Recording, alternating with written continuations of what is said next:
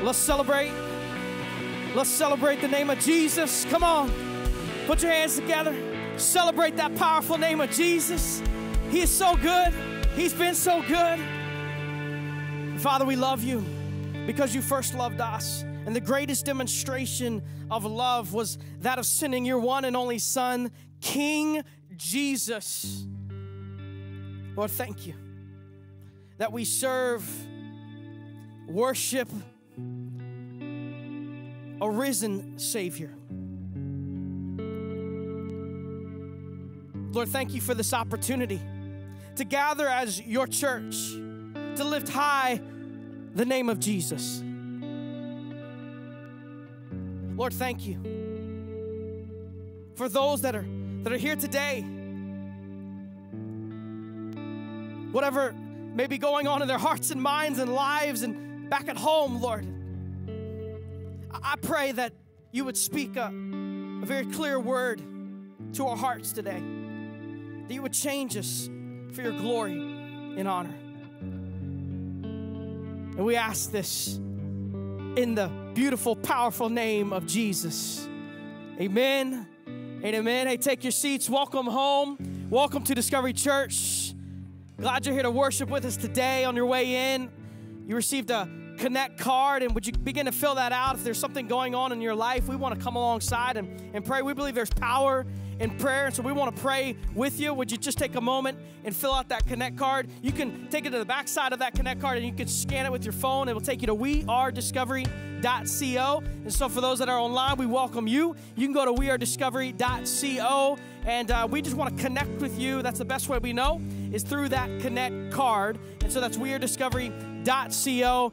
Once again, if we can pray for you, man, we want to do that. And so would you just take a moment, fill that Connect card out. At the end of the worship experience, those offering plates will come by, and you can place that card in the plates as they come by. Hey, let's prepare our hearts for the Word of God today. Would you draw your attention to the screens?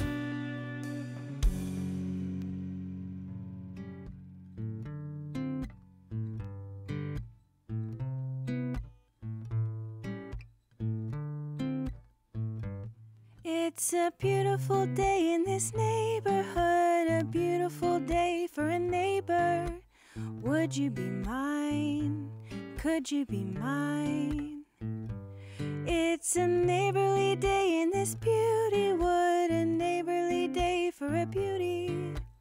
Would you be mine? Could you be mine? I've always wanted to have a neighbor just like you.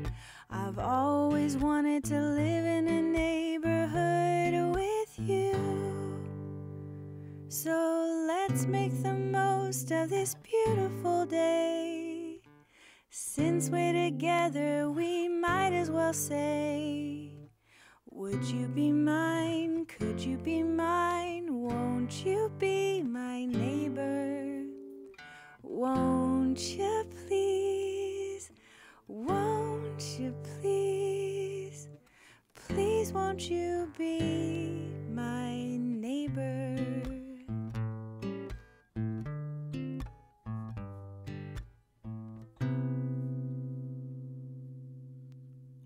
All right, church, we are in week 2 of Won't You Be My Neighbor. Somebody asked me this week, aren't you doing that Mr. Rogers series? And I said, yes, we are. Come on, won't you be my neighbor? That's where we're at today, man, week 2. Anybody ready for the Word of God today, man? I hope you're ready for the Word of God. I'm amped up, ready to go. It's go time, and I hope you're ready to go with me, or I don't know, you're going to be left alone. Okay, so we are in week 2 of Won't You Be My Neighbor. Colossians chapter 3, verse 12. Would you write this reference down? Colossians chapter 3, verse 12. Colossians chapter 3, verse 12. Hey, let's do something a little different, man. I don't know if you're comfortable. If you got comfortable, just got comfortable. But would you just go ahead and stand back to your feet? Is that okay? I know it's a little something different. Like, whoa, what's happening? Don't worry. It's okay. It's okay. We're not going anywhere just yet. Okay. Colossians chapter 3, verse 12. We're going to read verse 12 and verse 13. Verse 12 and verse 13. I just want us to focus in, man. Focus in on these words. Therefore, as God's chosen ones, holy and dearly loved, put on compassion, kindness, humility, gentleness, and patience. Look at verse 13. Verse 13. bearing with one another and forgiving one another.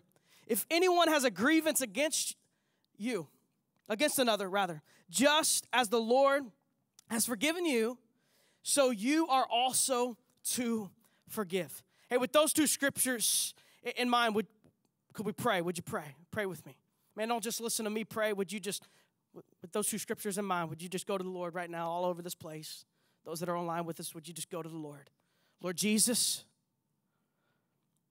I pray that these aren't just words that we just spoke out of our mouth, but that we're not willing to connect in our hearts. And Lord, I pray that your word, Hebrews describes, is alive and active. It's able to cut through. And so, Lord, I pray that you would do whatever you got to do today in us. Whatever you got to do to get our attention, whatever you got to do to make you number one priority in our lives. Lord, do a work inside of us. And Father, I pray that you would start with me. Start with me. So, Lord Jesus, we thank you for the power of your word. It's in the name above all names, Jesus, King Jesus, we pray. Amen. Amen. Hey, take back your seats. Take back your seats. We see in these two scriptures, verse 12 and verse 13, Paul's writing to the church of Colossae. The church of Colossae, right? It's a cool name, Colossae. He's writing to this church that he's planted and he's come alongside of, and he's writing this letter of encouragement to the church. And really the focus of Colossians and really all of his writings is that of unity. He's writing a word of encouragement. How can we have unity in the church? And so as he's writing with that perspective, think of that perspective, we come across verse 12 and verse 13 of Colossians chapter 3. And we know that he's writing to the church because he starts off with, therefore, as God's chosen ones, holy and dearly loved. And then he says what? Put on compassion. Put on compassion. Well, last week we talked about how are we to be Christ-like neighbors? How can we be Christ-like neighbors? And it comes because of our love for people, and we love like Jesus. If we're going to be Christ-like neighbors, we must love like Jesus. We looked at the story of the Good Samaritan.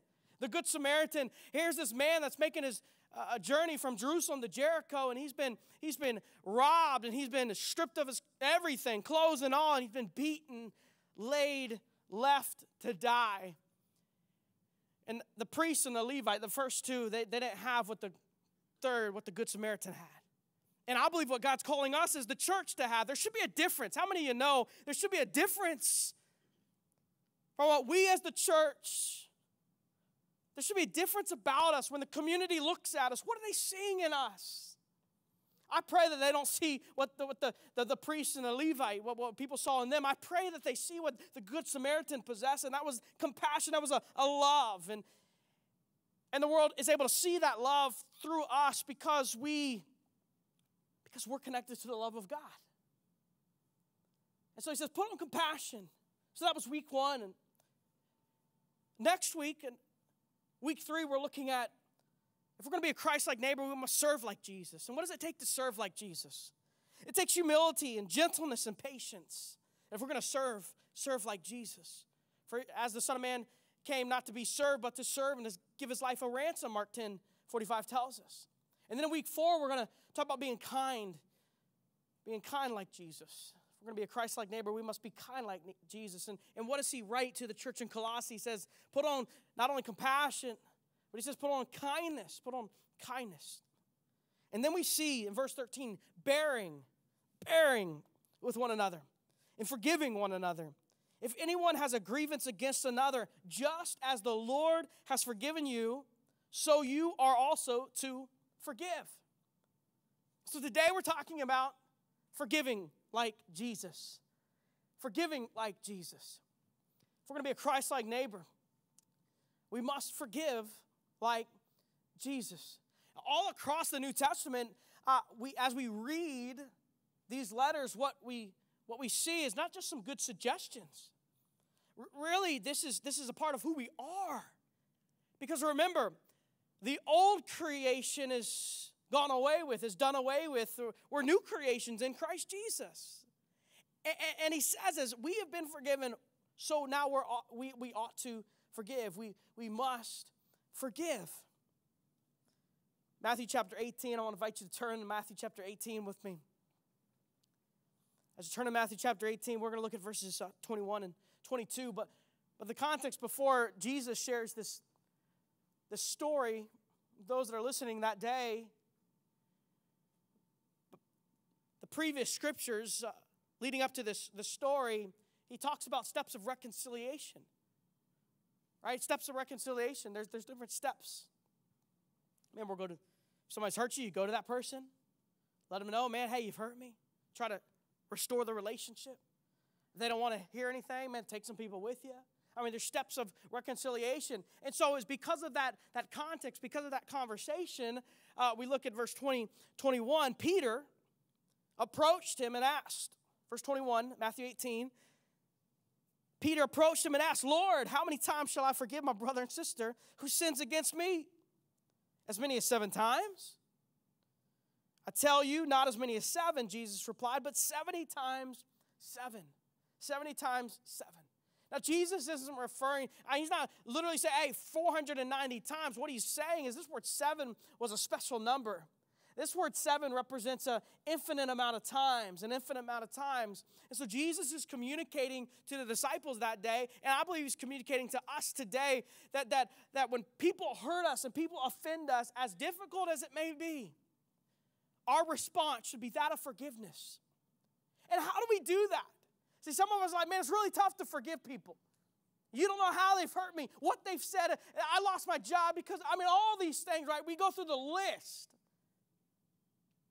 By the way, that's where the enemy wants us. He wants us right there, kept in the mess. And Jesus wants us to be set free, and we only experience freedom through forgiveness. And so the response for the follower of Jesus is forgiveness. You know what our community needs? Man, we need a lot of things, right? You go through a whole list. You could do a survey, like go do a door-to-door thing. But you know what ultimately our community needs is to experience forgiveness. Practice forgiveness. Listen, it starts with the church. As we have been forgiven, we forgive others. And so Jesus begins to share the story. He begins to share the story in verse 23. He shares that a king, you can look with me as I just share the story. He shares that a king decides to settle all his debts. The king decides to settle all his debts. And so he calls in a man who owed him an enormous amount. Millions, if you really do the math as Jesus is sharing. An amount that he could never repay, right? Are you with me? It's just an enormous amount. And so what is the response of the one who owed this enormous amount? Jesus says that he begs for mercy. He begs for mercy. And so the king grants forgiveness, wipes away the entire debt. Jesus continues the story. That would be a good place to stop, but he continues the story. He takes it one step further, and it says that one who was just forgiven steps out of the palace, right? Out of the palace, and he finds a servant that owed him just a small amount. What does he do? He grabs that man who owes him a small amount. He begins to choke him out and says, pay me what you owe me. And that man that's up against the wall being choked out cries out for mercy, begins to beg for mercy. The same response, by the way, is the one who had just been forgiven. He cried out for mercy. So he's crying out for mercy. Owes him a small amount. The one who had just been forgiven has that servant who owes a small amount thrown in jail. And there's some onlookers, right? There's always onlookers, by the way, just to let you know. There's always onlookers. You think you're doing something alone and nobody's going to see it. No. The eyes of the Lord, by the way, are in every place. Proverbs tells us and declares, looking over the good and the evil. There's always onlookers. The onlookers see what's happening, unfolding before them. And they go back to the king and say, you know the one that you just forgave of this enormous amount who begged for mercy? You'll never believe what he did. He just stepped out of the palace and he found someone who owed him a small amount. He grabs him, he chokes him out, and he says, pay me. And he couldn't pay him, so he threw him in jail. And so look at verse 32. Look at verse 32. Matthew 18, verse 32. Then after he had summoned him, his master said to him, "You wicked servant, I forgave you all that debt because you begged me. Shouldn't you also have had mercy on your fellow servant as I had mercy on you?" And because he was angry, his master handed him over to the jailers to be tortured until he could pay everything that was owed. So, verse 35, so also my heavenly Father will do to you unless every one of you forgives his brother or sister from your heart. So Jesus shares this story, and then he closes it with verse 35. So my heavenly Father will do to you unless every one of you forgives his brother or sister from your heart. You know what we see at the closing of the story? What we see is that unforgiveness keeps us bound in prison. And some of us are experiencing that today, and my prayer has been that you would be released from the prison and you would join the party. That's my prayer. But unforgiveness keeps us bound in the prison. And the practice of forgiveness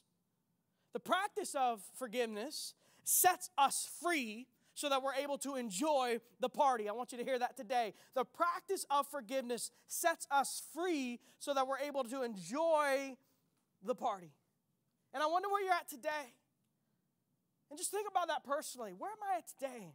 Man, do I feel like I'm bound in prison? Do I feel like I'm in a dark place? Have I allowed bitterness and anger just to absolutely consume and control my life? Or am I enjoying this freedom? Am I enjoying the party? Am I living out the plan of God for my life? Mr. Rogers said in an interview years ago, he said this, don't miss this. There is only one thing evil cannot stand, and that is forgiveness. There's only one thing evil cannot stand, and that is forgiveness. How true is this? How true is this? Because it's completely contradictory. See, evil wants us, the enemy wants us bound by our sin. How many of you know we were at one point in our lives separated from Creator God? In your life, my life, at one point we were separated from Creator God. What we read about in Genesis in the beginning, Adam and Eve experienced a fellowship. They walked with God, and at the moment they sinned against holy God, things changed, everything changed, and every person born after them are born into sin, Scripture declares. And since the beginning, God has been pursuing you. Listen, don't miss this today. God has been pursuing you. He's been pursuing humanity. He longs for a relationship with humanity. And He provided a way over 2,000 years ago in our Savior Jesus. Isn't the gospel good? Isn't the gospel good? He provided the path to restoration and freedom. And it's found in forgiveness, that Jesus Christ, He walked this earth and He was crucified on a cross, taking upon Himself the sin of mankind, nailing that sin to the cross, so that you and I and all who call upon Him will be saved. See, forgiveness brings restoration. Forgiveness brings restoration. And I wonder today where you stand. I wonder if there's some friction with a family member or a friend or a coworker. And I wonder if today the Lord would use you to step in and to restore that relationship. How do you, Tim, you don't know, man. You just don't know. The hurt is so deep.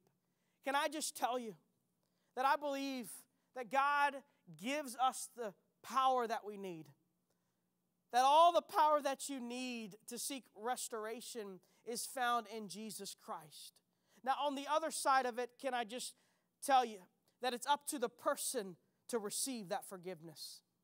It's up to the person to receive that forgiveness, for the relationship to be restored. But here's what happens. You are set free as you seek that restoration. You are set free. You're set free. You may never have that relationship back, but I believe that God is calling us to practice forgiveness. To not just talk about it, but as we have been forgiven, we are called to forgive others. Luke chapter 17, Jesus is sharing with his disciples. What a powerful text, man, powerful text. In verse 1, he said to his disciples, offenses will certainly come. Can anyone just agree with that today? Come on, somebody. All right, thank you. I'm not alone here. Offenses will certainly come, man. Offenses will certainly come. If you've never been offended, you are not living, okay? Can I just say that? All right, let me take it one step further. Man, offenses will certainly come. But here's the truth. Not only will you be offended, but guess what? Man, let me just get every eye and ear real quick. Not only will you be offended, but man, the truth is you're going to offend somebody yourself. Whoa, no, I'm too good. No, you are not that good, all right? Can I just level the playing field here? Just speak some truth, some hard truth. That's like, whoa, I came for fluff. No, you ain't going to get fluff. All right, listen, offenses will certainly come, Jesus says. There are times that you are going to be offended, and I am going to be offended. Guess what? In our brokenness, there's times that we are going to be the one giving the offense. Thank God, even in those moments, for his grace and his mercy. Thank God for his grace and his mercy. And in those moments especially, we are called to practice forgiveness. Offenses will certainly come. But woe, are you with me? But woe to the one through whom they come. I love what Jesus does here. He pulls back some Old Testament, man. He pulls back some Old Testament with the woe. And some of you are like, what is woe? What's the point of woe? All throughout the Old Testament, when we see this word woe, man, that's a pause, hold up, something's about to go down, right? That's what's happening here. And Jesus says, hey, offenses will certainly come, but woe, hold up, get ready. But woe to the one through whom they come. That's some accountability, by the way. But woe to the one through whom they come. Verse 2, it would be better for him if a millstone were hung around his neck and he were thrown into the sea than for him to cause one of these little ones to stumble. Pause right there.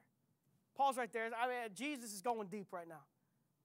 He's going deep right now. He talks about a millstone. Anybody know what a millstone is? A millstone is a large piece of concrete, and it's used to crush some things. Man, we saw a lot of millstones in Israel, and just a perspective right there. And so a millstone was used to crush some things. And so Jesus is saying it's better for somebody to take one of those heavy things that crush, put it around your neck, and step into the sea, to sink into the sea. And don't miss this next part.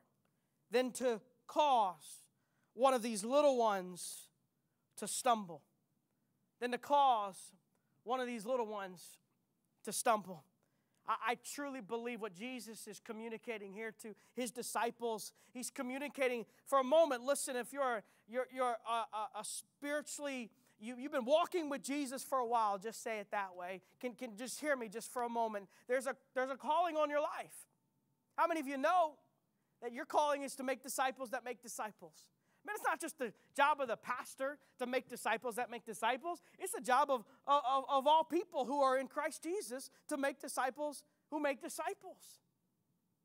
And so let me just speak just for a moment for those that have been walking with Jesus for a while. Jesus is communicating to the disciples here, hey, it's better if you just take that big piece of concrete and go sink yourself than if you cause a little one to stumble. As I read that, you know what connects with my heart? Connects to my heart is two groups here.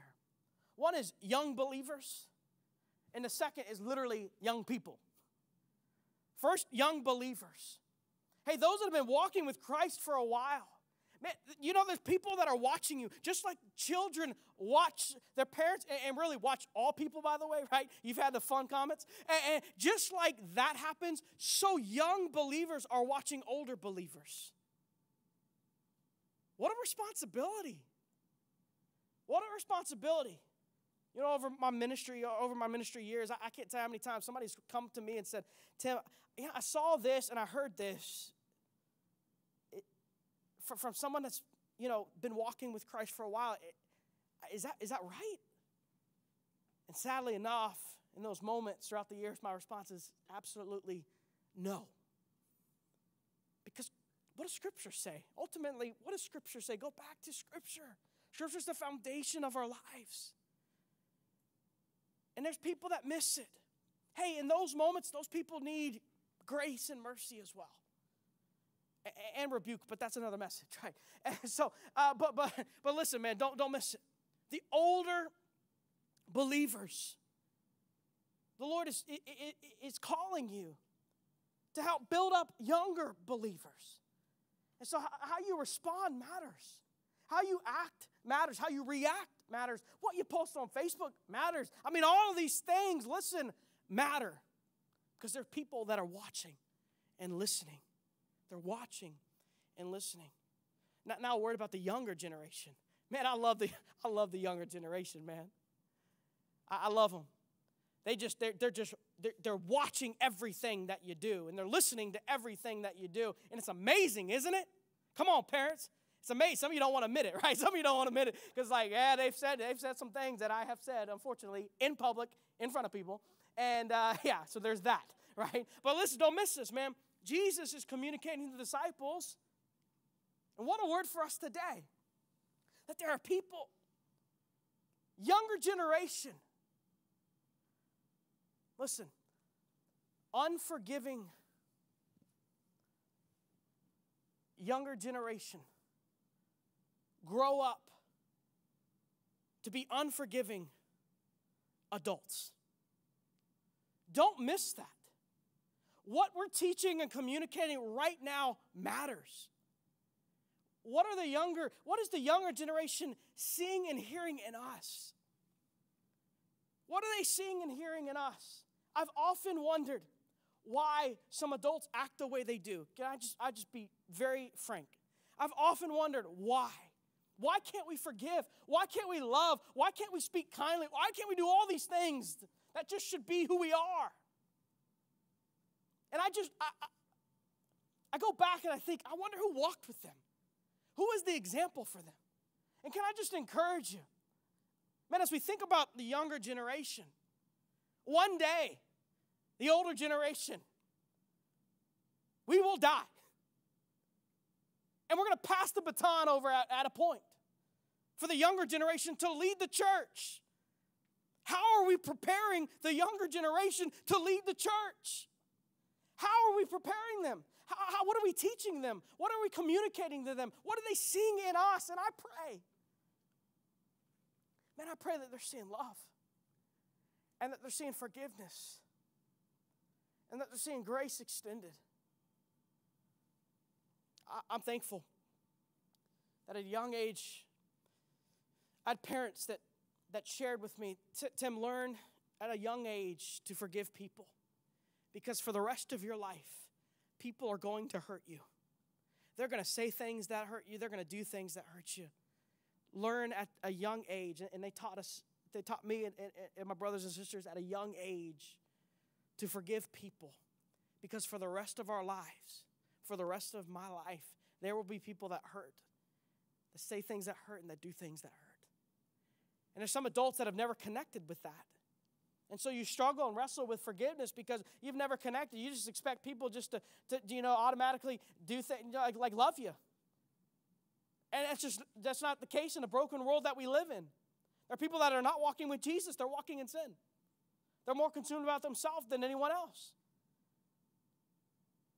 So Audrey and I are doing our very best to communicate to our two little young ones that there will be people that hurt them by saying things and doing things.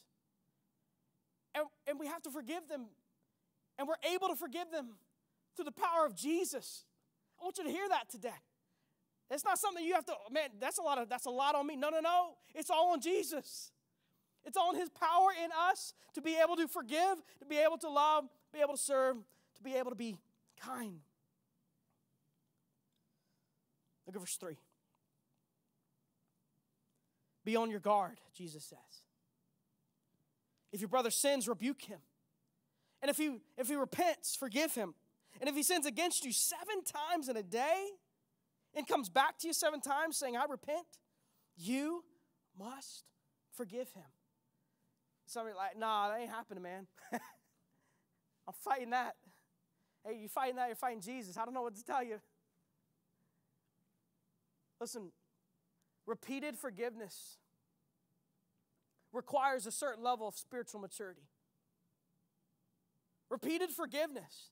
People that keep coming back, and they keep coming back, and they keep hurting you, and they keep hurting you. Now, by no means am I saying, man, people that are constantly hurting you and offending you have to be your best friends. Man, no, I'm not saying that. I'm just saying we need to forgive them. And I'm saying it because Jesus said it. And if Jesus said, that's enough. But as people continue to come into our lives, remember, we must forgive them. And once again, that repeated forgiveness requires a certain level of spiritual maturity. It's a gauge for the growth in our lives. Are we growing in Christ? I believe we can see a gauge in our life if we're able to forgive people. We're growing in Christ. I'm able to forgive people. Man, I'm growing in Christ. Praise God. I'm becoming more like Jesus. Listen, the mission of Discovery Church is to lead people to become fully devoted followers of Jesus. That's the mission. And one of our four values is next steps.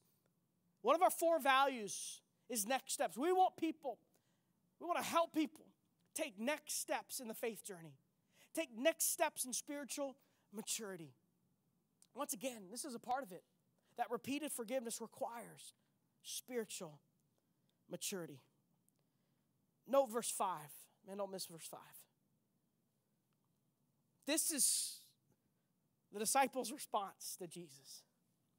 The apostles said to the Lord, increase our faith.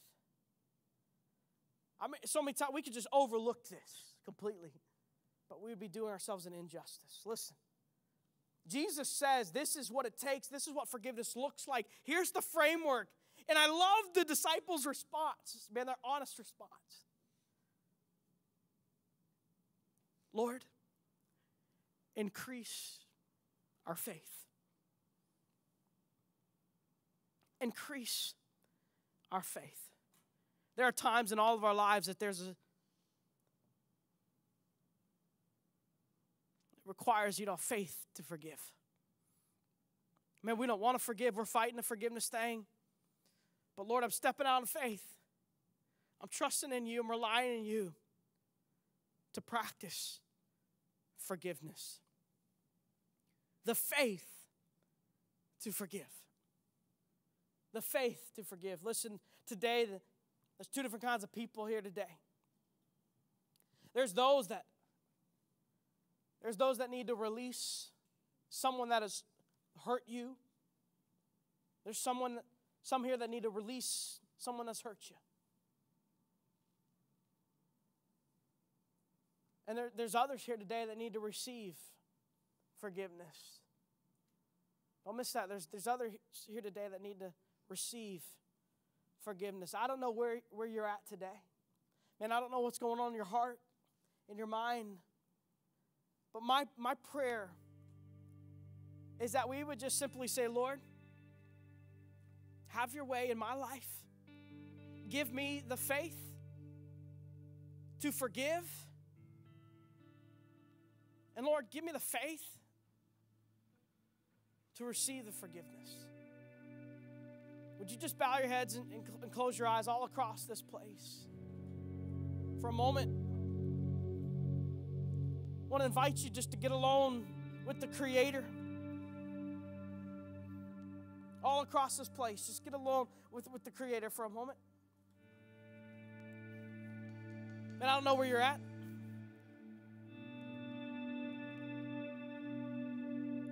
I can't answer which part of this message is for you. I can only do that for me. I don't know if it's you that when you're living in that prison and you've been saying, when am I ever going to be set free?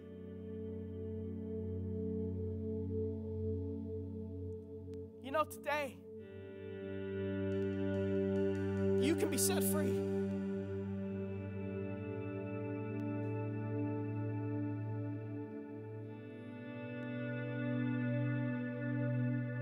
today you can be set free.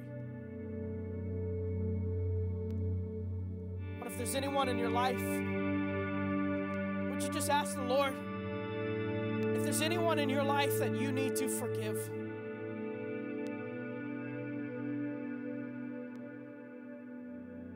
Is there anyone in your life that you need to forgive?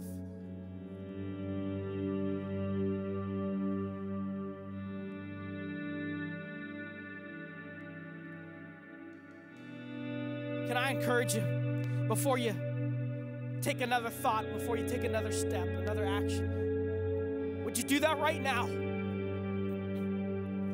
Would you start by saying, Father, increase my faith.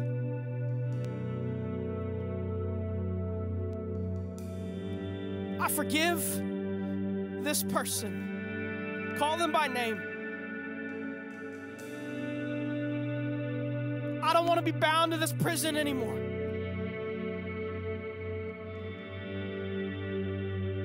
I want to be set free.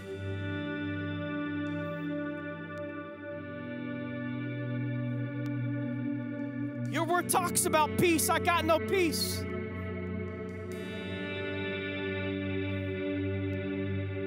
I see all kinds of people with peace.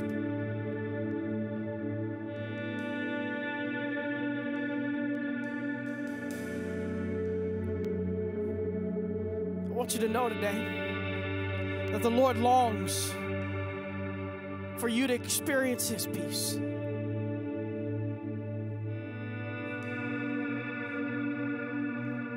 And that comes out of forgiveness. Have you ever experienced His forgiveness personally for you?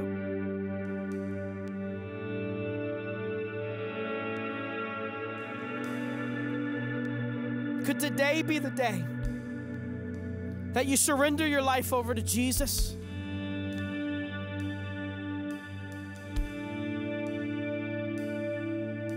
Jesus says in John 10:10, I've come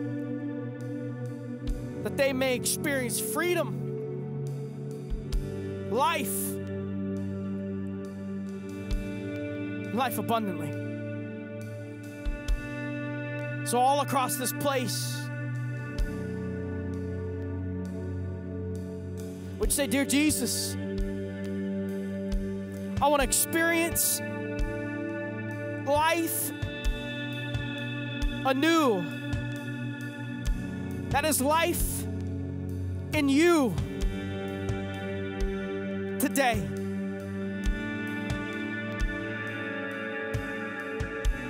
I believe that you came to this earth,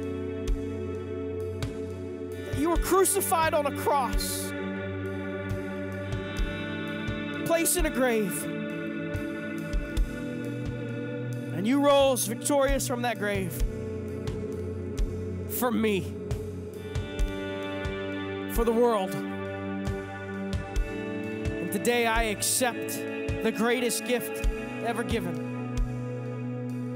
and that is salvation in you alone. And it's through that salvation that I'm able to forgive, that I'm able to step out of this prison and experience the party. And so, Lord Jesus, I pray, Lord, that we would look to you, that our hope would be found in you, that, Lord, we would rely completely on you,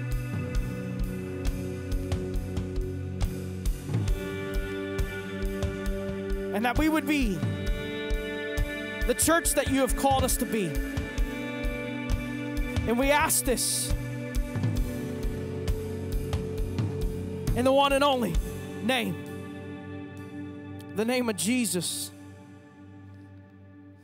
I pray. Amen and amen. Church, at this time, we're going to continue to worship God through giving of tithes and offerings. To me, this is a very holy time. This is a form of worship for those who have called upon the name of the Lord. This is a time for my wife and I, for our family, that we say, Lord, you're a priority in our life. We trust you. Even when a lot of things aren't making sense, we trust you. We trust you. So I'd invite you to go to weirdiscovery.co. And on weirdiscovery.co, you can click on the giving link, and there's some other ways to give, giving online, texting to give. There's a giving kiosk right outside in the hallway. And I'd encourage you to be faithful in giving of the tithes and offerings and allow the Lord to bless you and to provide for you. Quickly, would you draw your attention to the screens one more time?